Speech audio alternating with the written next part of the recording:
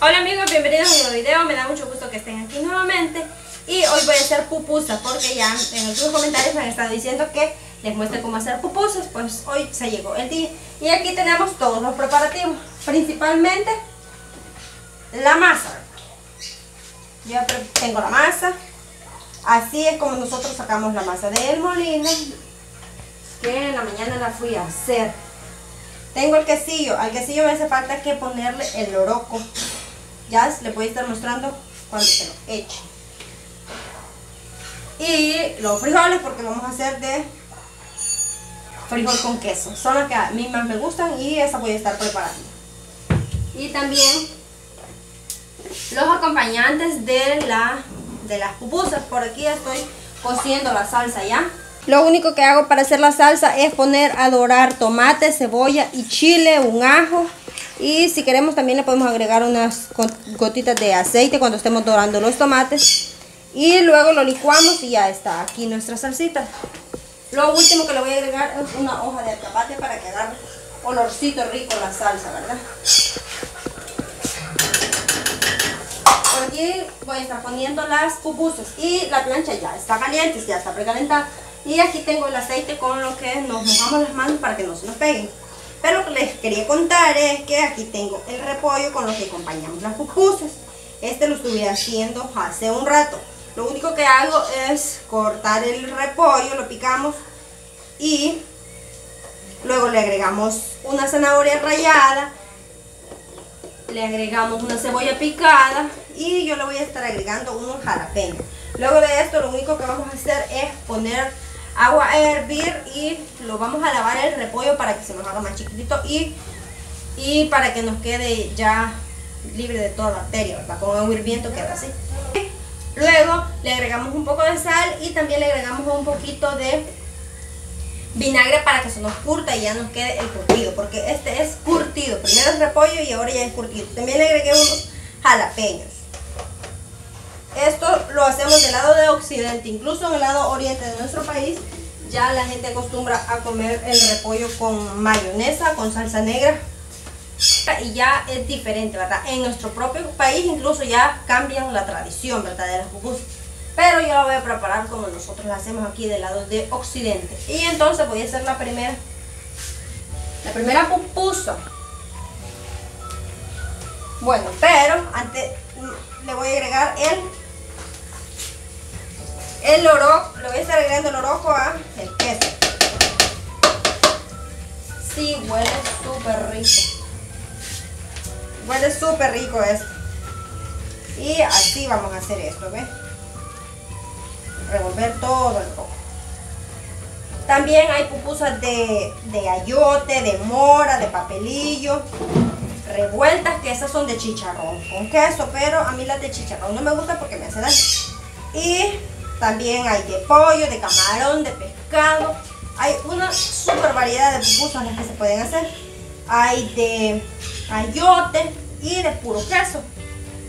Pero la que yo prefiero es frijol con queso. Yo soy 100% frijol con queso. Así nos estaría quedando. Bueno, ahorita ya la salsa estuvo. Le voy a apagar el fuego y la vamos a dejar acá nada más reposando mientras hacemos nuestras pupusas. ¿Qué es lo primero que hacemos? Agarramos una bolita de masa así, hacemos una ruedita,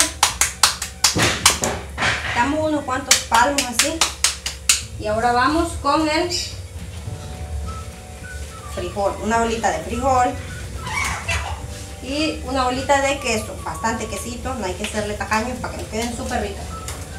Es el momento, se me calentó el aceite y ya me pegué la primera quemada, de hacer esto y nos vamos a mojar las manos con aceite para que no se nos revienten las pupusas. Este aceite está casi hirviendo porque lo tenía a la parte y se me calentó. Entonces damos palmadas, si queremos damos unas cuantas vueltas así o si no inmediatamente palmadita, palmadita. Y ya tenemos nuestra pupusa. Ahora agregamos un poquito de aceite aquí y la ponemos. Miren qué rico. Así de deliciosa estaría quedando ya la primer pupusita. Ahora vamos a continuar con la segunda. No necesariamente las pupusas no tienen que quedar perfectas. Las pupusas, para que sean buenas, lo importante es que tenga relleno. Y ya estuvo, ¿verdad? Y los acompañamientos que siempre quedan súper buenos, ¿verdad? Siempre saben mejor con acompañamiento. Y si queremos café o alguna bebida, o alguna caliente, chocolate o gaseosa, una Coca-Cola, no sé qué sé yo, fresco.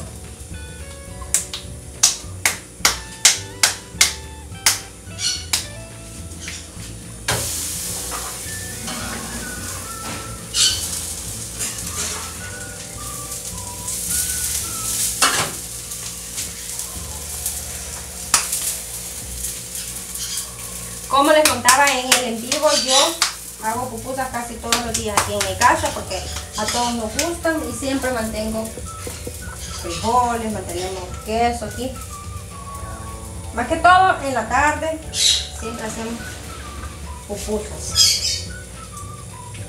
Los salvadoreños casi todos comemos pupusas todos los días, es común, ¿verdad? Y en cada esquina en El Salvador vas a encontrar una pupusería. Mayormente son a 3 por el dólar. Antes eran a 15 centavos, pero como todo sube,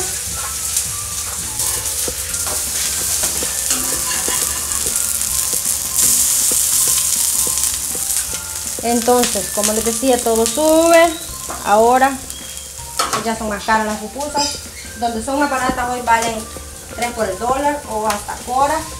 Y luego a 50 centavos, las revueltas, las de pollo, las de especialidad, esas son más caras.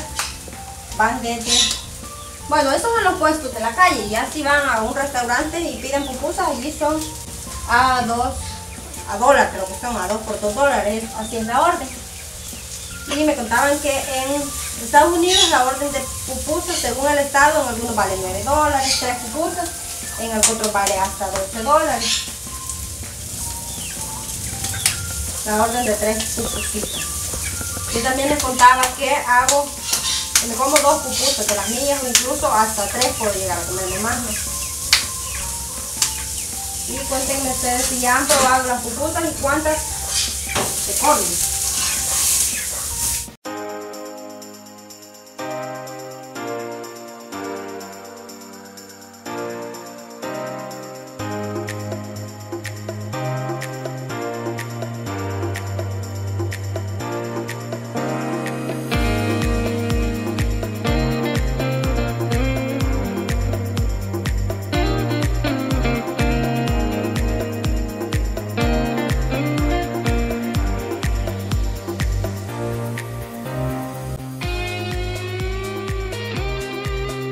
Aquí podemos ver cómo se le sale el quesito a nuestras pupusas.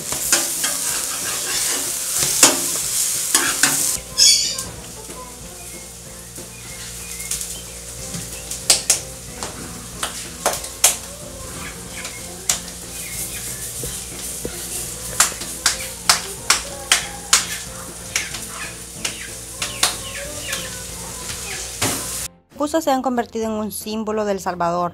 Por las calles de las localidades salvadoreñas es común encontrar pupuserías, puntos de venta de pupusas e incluso pupusódromos, conjunto de varias pupuserías contiguas en una misma plaza. En el 2005 El Salvador declaró la pupusa plato nacional y el 2 de noviembre como el Día Nacional de Pupusa. La pupusa se come con las manos, a veces doblada o siempre acompañada de salsa y curtido. En Olocuilta todavía hay ancianos que recuerdan la llegada de la pupusa de manos indígenas mayas a la salida del pueblo, porque allí tenían su base y se reunían los trabajadores que construían la carretera panamericana, uno de los mayores proyectos de construcción del periodo del general Maximiliano Hernández Martínez. La pupusa es un platillo rápido y barato, y con la expansión de la carretera a lo largo del país debió encontrar un mecanismo propicio para su llegada hasta el oriente del país, algo que debió haber ocurrido de manera natural, porque las vendedoras eran ambulantes, dijo Jorge Ábalos en el 2016.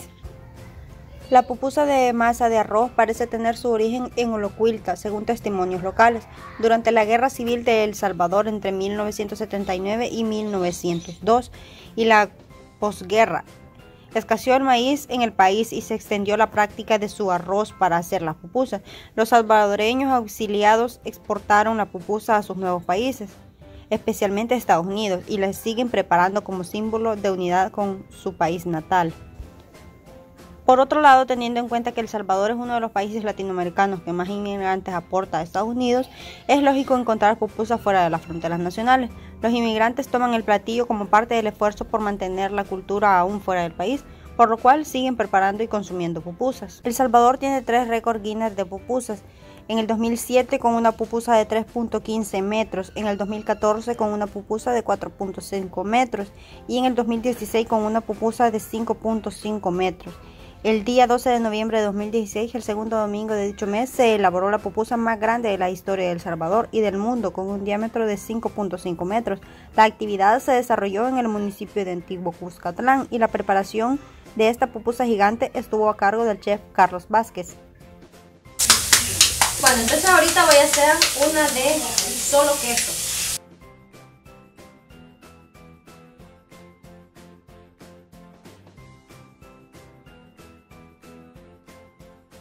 Ahorita voy a hacer una pupusa de jalapeño. Aquí tengo ya el jalapeño cortado y lo único que vamos a hacer es agregarle el quesillo aquí, ¿verdad? Lo revolvemos y luego se lo ponemos a nuestra pupusa. Quedan súper ricas las de jalapeño, pero también quedan muy picantes. Así que si no les gusta el picante, no se podrían comer una pupusa de jalapeño. Les voy a mostrar lo mismo, el mismo procedimiento. Delicioso. Aquí voy a poner la de jalapeño.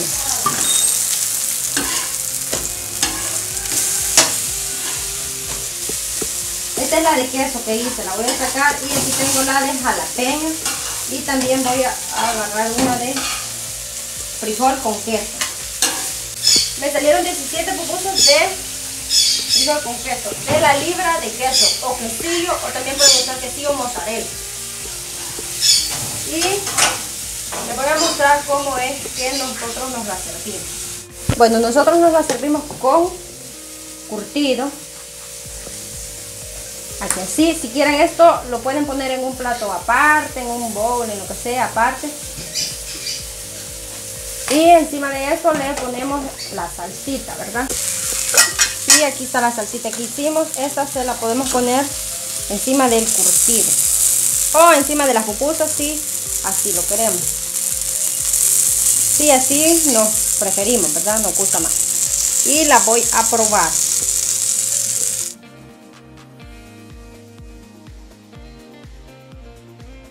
Bueno, ahorita voy a probar las pupusas entonces. Aquí tengo una de frijol con queso. Si ven, ahí es frijol con queso.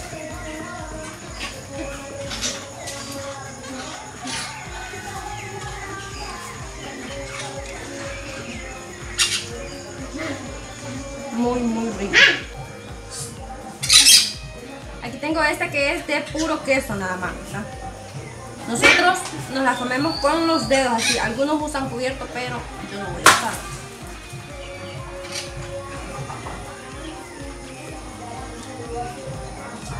Súper, súper rico.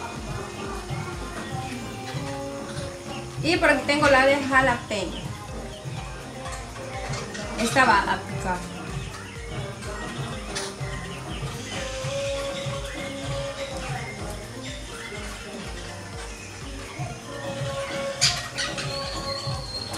Súper, súper rica. Esto fue todo por el video de hoy. Espero que les haya gustado cómo se hacen las pupusas y que las puedan hacer ahora ya en su casa. Y que me comenten aquí si ya han probado las pupusas o si no, también me pueden comentar. Espero que les haya gustado y nos vemos en un siguiente video. Adiós.